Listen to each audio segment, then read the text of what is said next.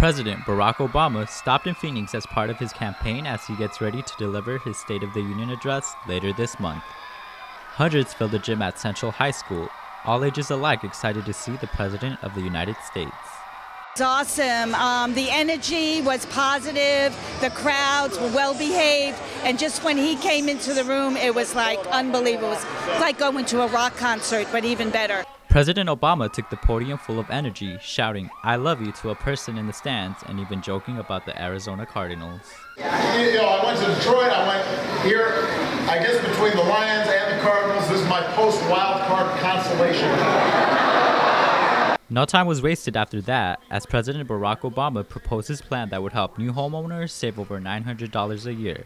Money that President Obama assured listeners will flow back into our economy.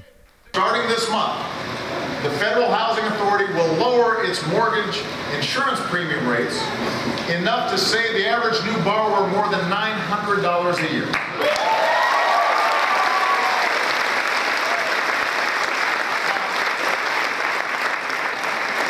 That's $900 that can go towards paying the groceries, or gas, or a child's education.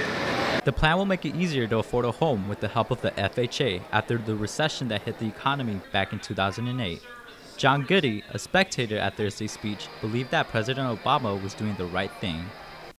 For them to attain the American dream, and that is just so important, especially for young couples and young families starting out who really didn't have a way or a will. So he let them know that he's going to propose his plan.